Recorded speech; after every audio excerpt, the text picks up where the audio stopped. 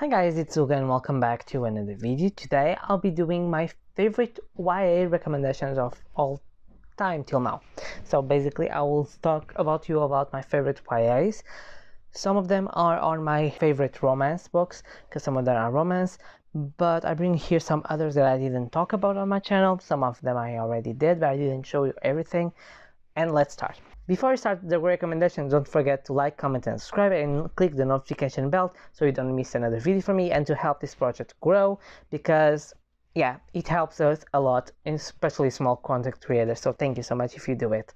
And let's start with the recommendations. I want to start with a book that is a popular one in booktube, which is the Selection series by Kiera Cass. So we have Selection, The Elite and The One.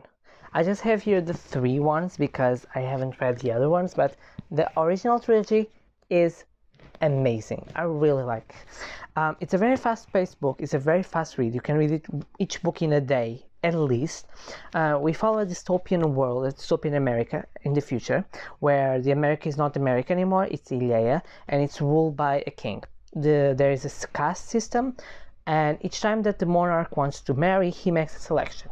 One girl from each district, for example, if it's a male or if he likes females, he goes to the royal palace and he makes like this bachelor party, like a bachelor program, to see which girl he will marry.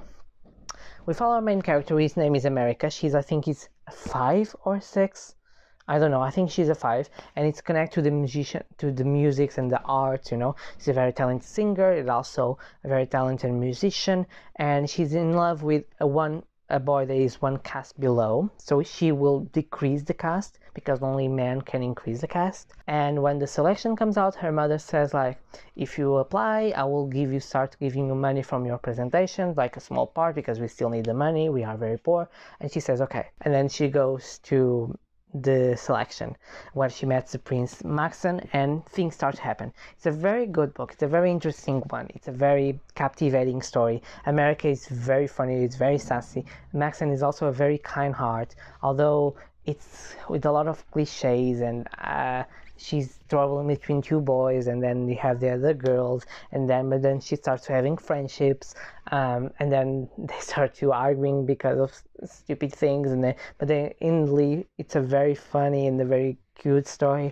I really like the end. I really like the books. I reread them last year and I still enjoy them. I think I wouldn't, but I really do. So this is my first recommendation of a booktube favorite one. And one that is not very talked about, and I really wanted to be talked about, is Night School by CJ Daugherty. So we have Night School, The Legacy, Fracture, Resistance, and Endgame. This is a 5-book series. I think she's a German author, and it's about, she's named Ali, and Ali is much more a troublemaker. After her brother ran away from home or disappeared, she starts to hang out with bad person, and her parents is like, they are tired of that, and they send her to a boarding school and a private one. But when she arrives there, she discovers that the boarding school is very much for an elite. You have diplomat sons, princes, very rich people, and she doesn't fit in, and she's like, very weird. Why do my parents have the possibilities or have the capability to enter in this? The school's name is Crimea. You don't allow to use cell phones or computer, and they're all very intelligent. She starts to make friends with Carter, which is this very mysterious boy, and then she learns the secret, which is the Night School, which is like a secret society inside the school, and she joins in, and then the book series come out.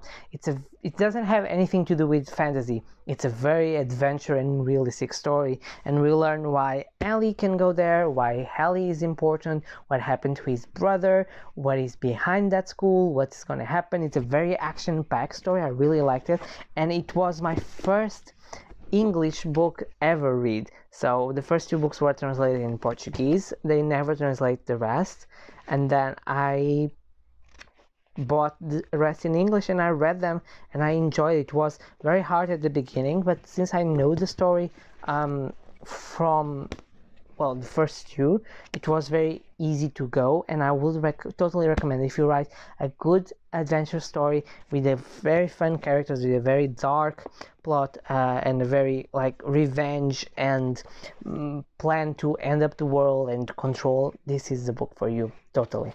Now, one of my favorite YA series by now is the Heartstopper by Alice Oseman. Like, I love this series. I want to have them all. Like, the drawing is just beautifully done. It's like so cute. The expressions and the text.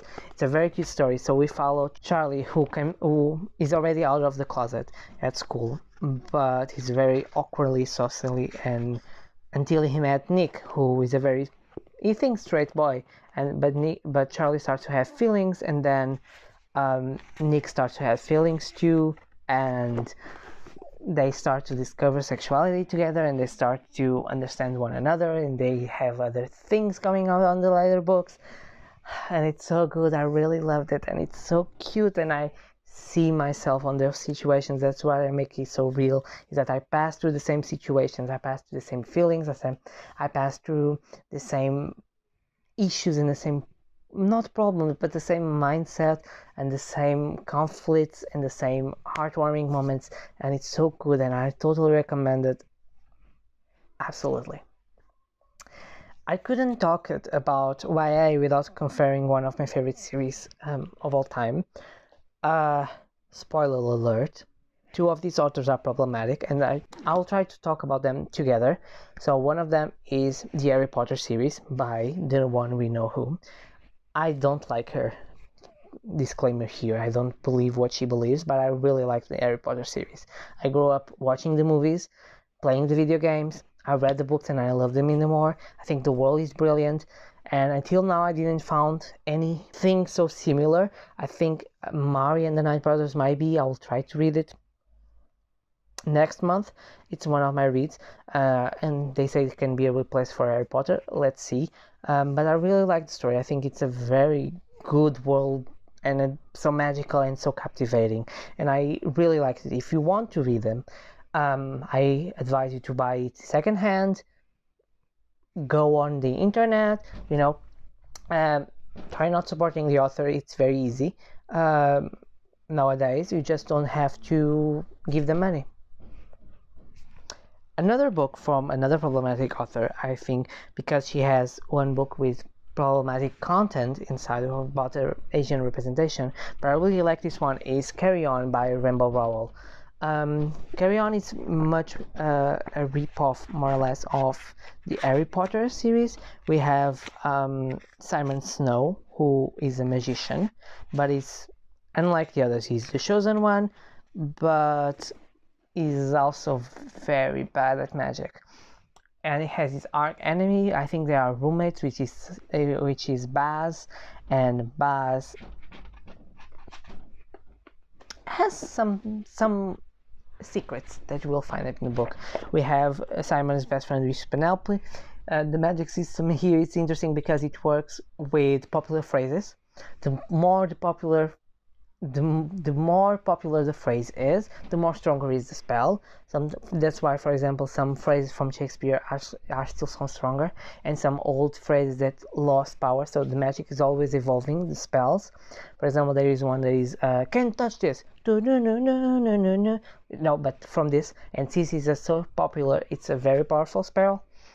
And it goes from pop culture references. That's why the magicians need the human kind. But here the bad guy is absorbing the magic and is destroying the magic world, and Simon has to destroy it. But there has twists and turns. I love this book. I was obsessed. I was taking it to the bathroom while I was doing my master thesis because I wanted to continue reading. I couldn't stop. I really liked the characters. I really loved the story. I really liked the magic system. The second one is a very meh. I think this could be very much a standalone if you want. You can read like it's a standalone and it will be great as it is. I still want to pick. I still have the third coming up. So I'll see the third one and I see if it's worth it, or if it's just a second, it's a middle book syndrome or not. But definitely this can be a standalone if you want it. I think this one is on my favorite YA fantasies. my favorite YA romances, and it's What If It's Us by Becky, Abertelli, and Adam Silvera. It's about two boys who met in New York by chance, and then they spend some time trying to find one another, and then when they find, they start building a relationship, although they know that by the end of the summer they will separate. And it's a very cute, it's a very good story. I just wanted to be a little bit more. There's a hint of ADHD, and they talk about it, but they don't talk much, and they didn't explain anything. There are some points that I feel like it doesn't make sense how it is, because some plot, there is some contradictions and some points that I feel like people wouldn't react like that. But overall, it's a very good book. There is a sequel coming out this year. I don't know the title now. Here to Us? I don't know. I'll put here the cover too. But it's a very good YA story. I think it's a very cute story. I like the concept. I like the idea. I like the characters. I like the struggles. I think some moments are very real and very good and very cute, and I really enjoy them. This one was a book that I read this year, and it's Down Comes the Night by Allison Saft. It's a very good fantasy, snow setting, gothic vibes. We have one category is Ren, and she's a healer on the army. She basically can, each person can have different types of magic. Someone can grow the bones weaker or stronger, or change some abilities. She has the ability to heal. But this magic healing is also connected with science, so it's a very science book also. I really like that. And after some mistakes that she did in the army, she is dispensed. But then when a lord says, I have some here, a disease patient that needs your help. If you help me, I will make like a treat to help your kingdom, because he's from another kingdom, or in this case a queendom, because Bran is a queen, so the queendom and the kingdom. And she's like, hey, if I do this, everyone starts to respect me, you know. And she goes, and then she finds out that the man she's supposed to heal is the enemy of the state. And then she's like, oh, I'm gonna like be in jail, but I can also deliver them. And then they start falling in love. It's very good, and I love how the relationship is a burn. It's a very slow burn romance, a little bit enemies to lovers. How the setting is very gothic with snow and gloomy, and the science part, and then the treasons, and the end, the twists and turns, everything. It's so good. I loved it, and I'm really excited for Allison Saft's book. I already have an arc on it, Kali, but definitely this one is so good. And if you're looking for a snow setting or a gothic one for now the months after August, it's a very good one. Now, from contemporary and fantasy, I have some sci-fi dystopian one that I really like. That is The Girl with All the Gifts by M.R. Carey. This is a dystopian world where the human race is much more like almost exterminated, and we follow Melanie, which is a very special girl. She has 10 years, and she really likes to go to learn new things. She's very intelligent, and she really likes her professor and talk with her about things that she's going to do when she grows up. But we know by the synopsis that each time that she has to go to school, she has to go handcuffed with things around her mouth, because they are basically zombies. Yes, intelligent zombies. And this is the story about her and how she tries to help the humankind. Also, she learns about herself, about her species. There is a movie with Glenn Close also, but I really like this one. It was my first interaction with zombies in science fiction, and I really was captivating about this one. Like everything that science puts here, with the doctor that is investigating what is happening to the people and what it's turning them into zombies, and how everything goes and how it ends. It's very good. I really enjoyed it. I know there is a sequel. I haven't picked it up because I didn't feel the need to have a sequel. You know, I think how it ends.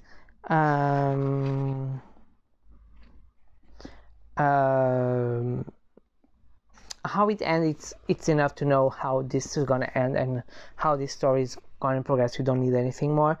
And if you're looking for a YA sci-fi dystopian world, this is a perfect book for you. If you haven't picked it up, it's a very good story. I have here one that is a contemporary, and I read it years ago, and then the Netflix movie came out.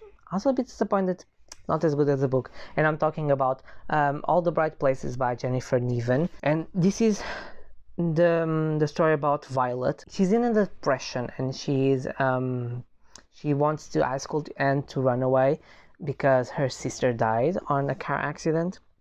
And we have Theodore Flinch, who is a very problematic and strange boy who is obsessed with his own death, and he suffers with very profound depression, and he thinks on killing himself every day. And one day he finds off Violet on the top roof of the school. He talks her out because she was trying to kill herself, and then they have an excitement on school that is finding important places or hide sites on the state that they live. And by then they will forge a friendship and much more, but then depression tackles again. It's a very emotive book. It's a very important book for talking about mental health. I think it was my first book, young adult, that talked about mental health the way it did. I don't know if it's like the best way represented, but I think it represents very well the stage of depression and how people deal with it and deal with grief. I really like that part, and I really enjoy this one, and it's very good. And I don't know, I don't want to spoil it, but it's very good, and it's very heartbreaking, but at the same time so full of hope and what could happen next.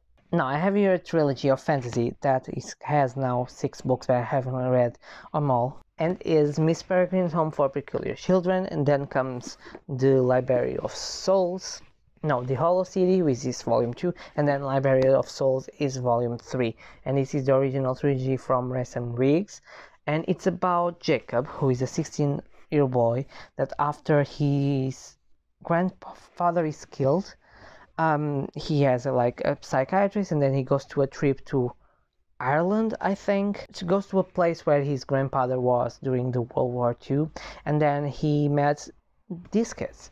They live on a time loop with Miss Peregrine, and they are peculiar. You have someone who has a mouth in the head, you have someone who splits fire, someone who is very light that floats. You have very different children, a little bit like what House in the Cerulean Sea had in children. They had it here. Someone who is very strong.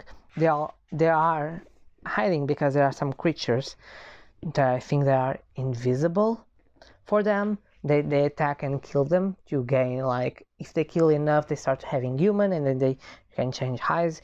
It's something like that. I don't recall all the plot points, but Jacob can see them, and then they start to help them. I know in the first one they ended up going to a very good adventure. To the second one and the third one, it's a very good book. The lore is amazing, the plot points and the characters and everything, it's so good connected. And the way it ended the third one, and now the new series, I don't know how it's gonna be. I haven't read them and I don't know what they are about, but I really like the original story. This is full of adventures. You have always the same kids going from different places. They travel through time. They try to find other persons. It's very good, and the end, it's so good. This action, it's amazing. I really like it, and I really recommend it for a quick trilogy. They are not so big and full of images. It has a lot of photographs. It's very good for you.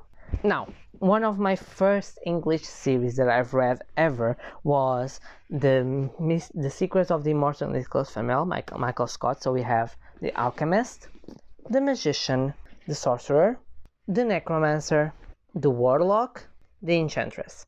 This is a 6-book series, okay? And it follows Josh and Sophie Newman. They are working on the summer. Sophie, I think, is in a coffee shop, and Josh is on a bookshop.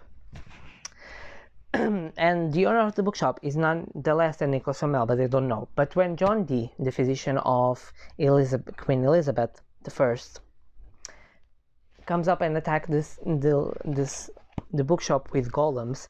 They discover they stole, I think it's called the Codex, special book that has a lot of power, and it has also the potion that allows Nicholas Flamel and her wife and his wife Peregrine to live forever each cycle of the full moon.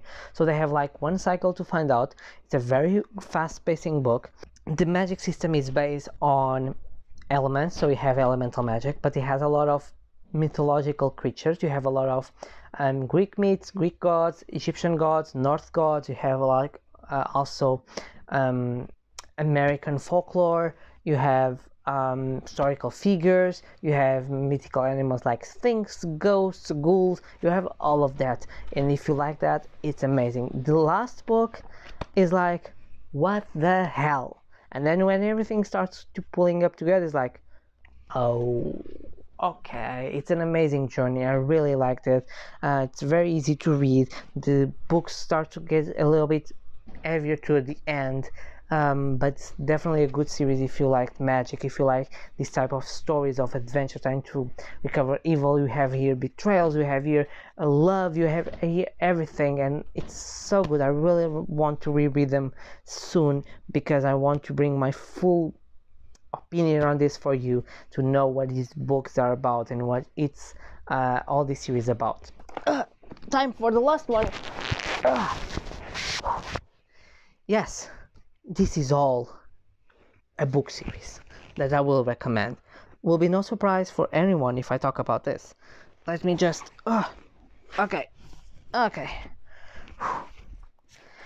The book series that I want last week recommend for you is the House of Night series by PC Cass and Kristin Cass. I will show you my old Portuguese edition, so be ready. So we have Marked, Betray, Chosen, Untamed, Hunted, Seduced, Burn, Awaken, Destiny, Hidden, Revealed, and the last one is Redeemed.